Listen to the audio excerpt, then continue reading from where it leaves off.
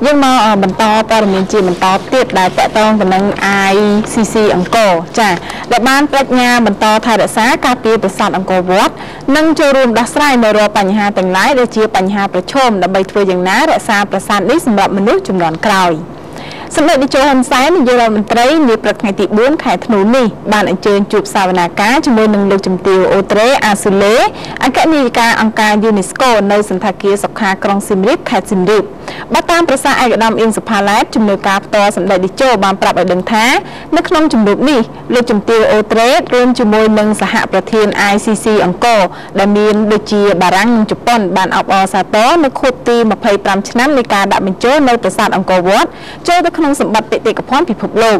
ឆ្លៀតនៅក្នុងឱកាសនោះដែរលោកជំទាវក៏បានថ្លែងអំណរគុណចំពោះរាជរដ្ឋាភិបាលកម្ពុជានិងអាជ្ញាធរអប្សរាដែលបានប្រឹងប្រែងយកចិត្តទុកដាក់យ៉ាងពេញទំហឹងនៅក្នុងការអភិរក្សបេតិកភណ្ឌពិភពលោកនេះលោកជំទាវបានមានប្រសាសន៍ថាការចូលរួមអបអរសាទរខួបទី25ឆ្នាំនេះគឺជាការចូលរួមអបអរសាទរនៅជ័យជំនះគំរូនៅក្នុងការអភិរក្សនិងការការពារបេតិកភណ្ឌពិភពលោកជាពិសេសប្រាសាទអង្គរវត្តដែលនៅក្នុងរយៈពេល25ឆ្នាំកន្លងមកនេះ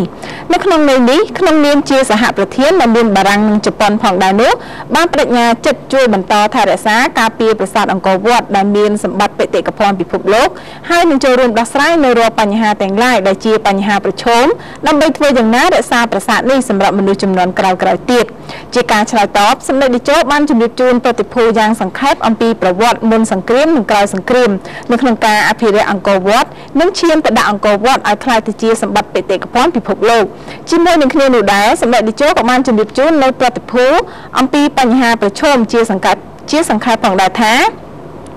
នេះគឺជាមោទនភាពហើយគឺជាកិត្តិយសដែលអង្គរវត្តត្រូវបានបញ្ចូលជាទ្រព្យសម្បត្តិបេតិកភណ្ឌពិភពលោកឆ្លៀតនៅក្នុងឱកាសនោះដែរសម្ដេចក៏បានថ្លែងអំណរគុណដល់ប្រទេសជប៉ុនដែលបានផ្ដួចផ្ដើមគំនិតនៅក្នុងការដាក់ប្រាសាទអង្គរវត្តនៅក្នុងសម្បត្តិបេតិកភណ្ឌពិភពលោកសម្ដេចក៏បានថ្លែងអំណរគុណដល់សហប្រធានដែលបានចូលរួមអបអរសាទរខួបទី25ឆ្នាំនៅក្នុងការដាក់ប្រាសាទអង្គរវត្តជាសម្បត្តិបេតិកភណ្ឌពិភពលោកនេះសម្ដេចក៏បានចាត់ទុកកម្មវិធីអបអរសាទរនេះគឺជាកម្មវិធីប្រវត្តិសាស្ត្រមួយដែលមានសម្ដេចនាយកជាអ្នកអញ្ជើញបើកពិធីនិងមានការយាងបិទដោយព្រះករុណាព្រះបាទសម្ដេចព្រះបរមនាថនរោត្តមសីហមុនីព្រះមហាក្សត្រនៃព្រះរាជាណាចក្រកម្ពុជាចាដូច្នេះបានន័យថានៅថ្ងៃស្អែកនេះចាក្រោមរាជាតេយ្យដ៏ខ្ពង់ខ្ពស់បំផុតរបស់ព្រះករុណាព្រះមហាក្សត្រនៃព្រះរាជាណាចក្រកម្ពុជាព្រះអង្គនឹងយាងចូលរួមនៅក្នុងកម្មវិធីនេះចាអញ្ចឹងនេះគឺជាថ្ងៃនៃការចាប់ផ្ដើមដំបូងសិនចាទស្សនិកជនដែលយើងឃើញថាពិធីនេះគឺត្រូវបានធ្វើឡើងនៅក្រោមអធិបតីភាពដ៏ខ្ពង់ខ្ពស់របស់សម្ដេចព្រះមហាសេនាបតីតេជោហ៊ុនសែននាយករដ្ឋមន្ត្រីនៃព្រះរាជាណាចក្រកម្ពុជាចា